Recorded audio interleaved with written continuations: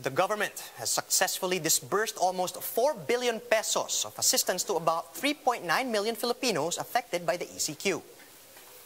That is according to the latest figures from the DSWD. However, the amount is only equivalent to more than 17% of the total projected beneficiaries.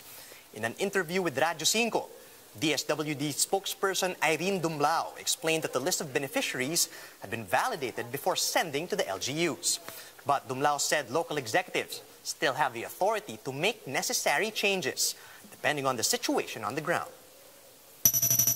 Yung listahan po ay reference ng mga local government units. Kasi ang lokal na pamahalaan po, yung mas nakakaalam ng sitwasyon at yung kondisyon po ng mga individual o ng mga pamilya na kanila pong nasasakupan. Yung listahan na ibinahagi ng DSWD ay basehan ng local government units sa pagtukoy kung sino po ba yung kabilang sa low-income sector. At yun ang magiging batayan ng LGU upang i-identify at i-validate sino naman po yung mga individual na mabibigyan ng tulong.